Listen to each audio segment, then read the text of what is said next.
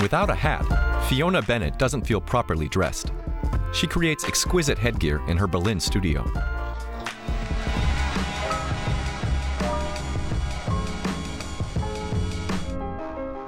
Berlin is always on the go, and that fascinates me. In fact, that's what keeps me here, even though sometimes I dream about living someplace else.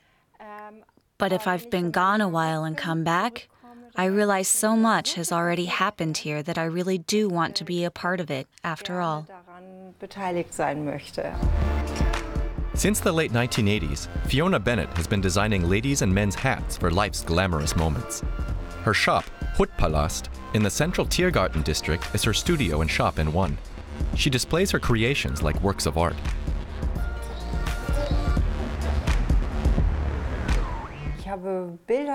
I have visions in mind of how I can dress up and deck out and improve a person.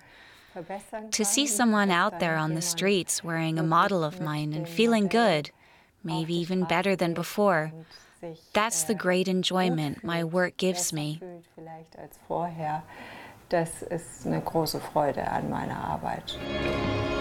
Classical, whimsical, or extravagant, but wearable. That's Fiona Bennett's look.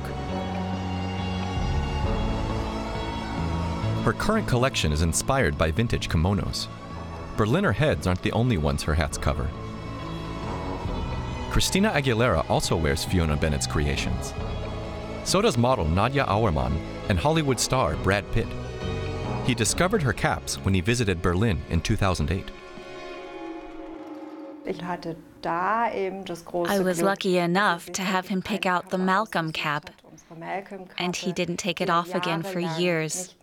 He ordered more of them in every shape and fabric.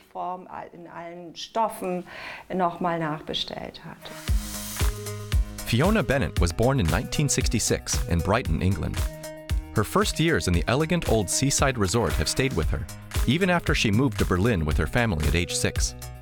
The English are very eccentric in the best sense of the word. They like to dress up, deck themselves out, and party, as I remember.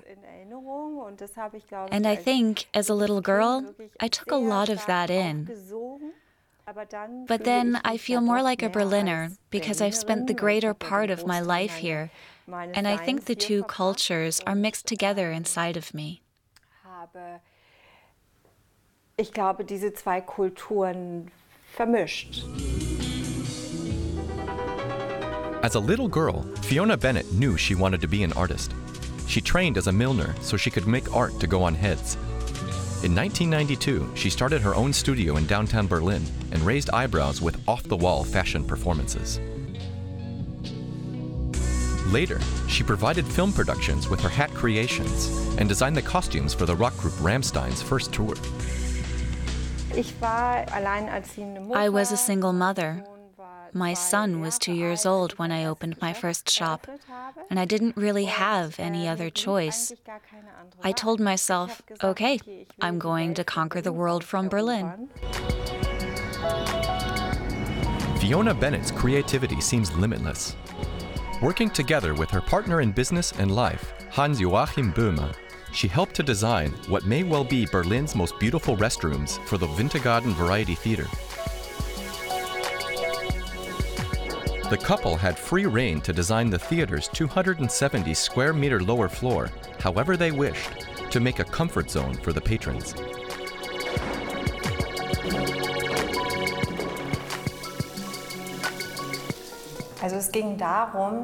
The idea was that in the intermission, you leave the theater, you go to the restroom, and you remain in this world of enchantment, magic, and illusion. You don't get torn out of it. Fiona Bennett finds inspiration for her hats and other projects along Potsdamer Straße, not far from her studio. She likes the neighborhood, its character, both tough and smart at the same time. There's stylish apparel, contemporary art, and always something new to be discovered here. Staying alert and curious is fundamental to the artist. My motto is to remain elastic. If you remain elastic, nothing really bad can happen to you. And I think the city of Berlin can teach you to remain elastic. Someday, maybe, she'd like to live by the sea again. But until that day, Fiona Bennett intends to remain a bona fide Berliner.